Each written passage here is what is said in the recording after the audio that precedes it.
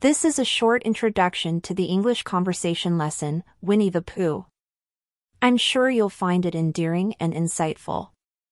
If you have a moment, please take it to like and subscribe. That would help us to grow the channel. Thank you kindly. You probably know the character Winnie the Pooh.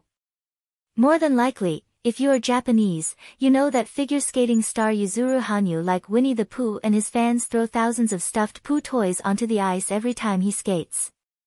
But do you know the story of Winnie the Pooh? I don't mean the Disney stories.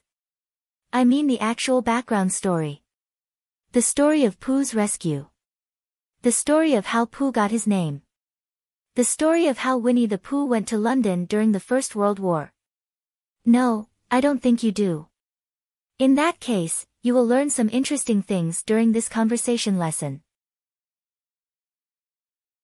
If you want to enjoy communicating about topics like this one, Winnie the Pooh, while simultaneously receiving helpful and relevant feedback to improve your English ability, please try this lesson or any other of the hundreds available at ArtisanEnglish.jp.